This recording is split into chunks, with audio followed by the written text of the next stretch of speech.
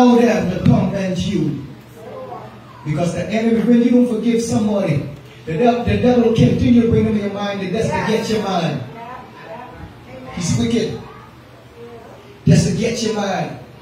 Now you're angry, full of anger, and you cannot pray right. Because the Bible said the right of man working not the righteousness of God. Because you forgive that person that did you wrong. You gotta forgive them and move on. Gotta forgive them and move on. I don't care what they did. You gotta forgive them. Let them go. So you can let you go. Forgiveness is not for them. Forgiveness is to loose you. It's to loose you, to free you. Because when you don't forgive them, you sitting down, and out of nowhere, here comes the devil bringing them in your mind.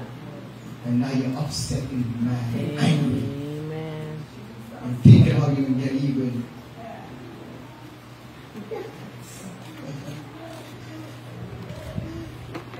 Yes. But when you forgive them, you free them. And you free yourself. And the enemy can't use you, can't tempt you in that area no more. Because you close the door. Amen? You close the door. Say, God, give me more grace. God, give me more grace to forgive. Those that hurt me. Those that hurt me. In Jesus' name, I receive grace. I receive grace to forgive. In Jesus' mighty name. Now today, I just want you to begin to let go and forgive those that did you wrong. Just forgive them. Forgive them. You are a believer now. You're not going to allow yourself to stay there trying to figure out why they did it. It's wasting time. Forgive them so you can move forward. Your future is brighter. There's something greater is waiting on you. You'll never get there if you don't let go. You'll never reach up if you don't let go of this. The enemy will attach you and keep you connected to those bad stuff that happened.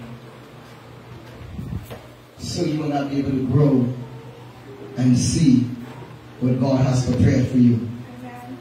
There's something greater and better. I'm telling you.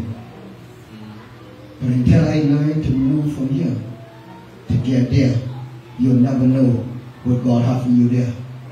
You can't move until you forgive and let go. When you let go, you're free. And you can move. You see? Because anytime you're home, and I say, come, you can't move.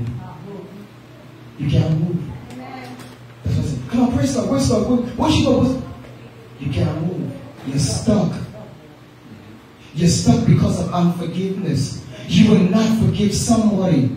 Because somebody did you wrong. Somebody hurt you. Yes, it is bad. Yes, it's bad. But you still have to forgive them. Amen. So you can move forward. Amen. You see what I'm saying? So you can move forward. The devil don't want you to move forward. That's why he wants you to keep that unforgiveness in your heart. You remember Stephen? When they were stoning Stephen to death. Stephen said what? What Stephen said? My God, the man was dying. And you know, he should have been angry. He's stoning me for nothing. Living holy. But he still had that love and that grace. Saying, Father, forgive them, for they know not what they do. That means he died without having unforgiveness in his heart. He loosed them.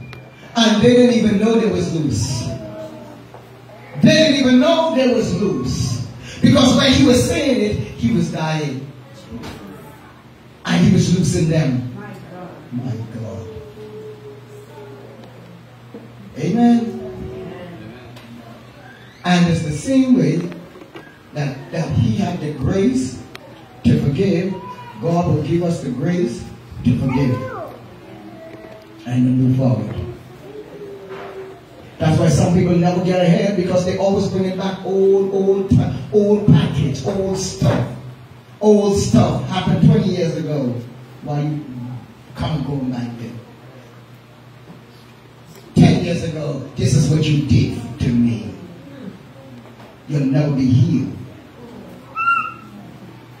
Because every time God tries to heal you, you take the stitches out. You rip it out. By bringing back in and saying, you know what? Y'all don't know what happened to me. Every one of us in here have a testimony. Every one of us in here had something happen to you that should not happen to you. Amen. And you was not the cause of it. But it just ended up happening. But that means that you have the rights to hold them responsible. But some of them then died. And you're still holding on forgiveness. They died. You're still holding on forgiveness. They're in the grave. You say, I hurt my great uncle. Great uncle died 20 years ago. He don't even care. And you stuck, not moving forward, because you're holding him for something that he did. I hate my auntie.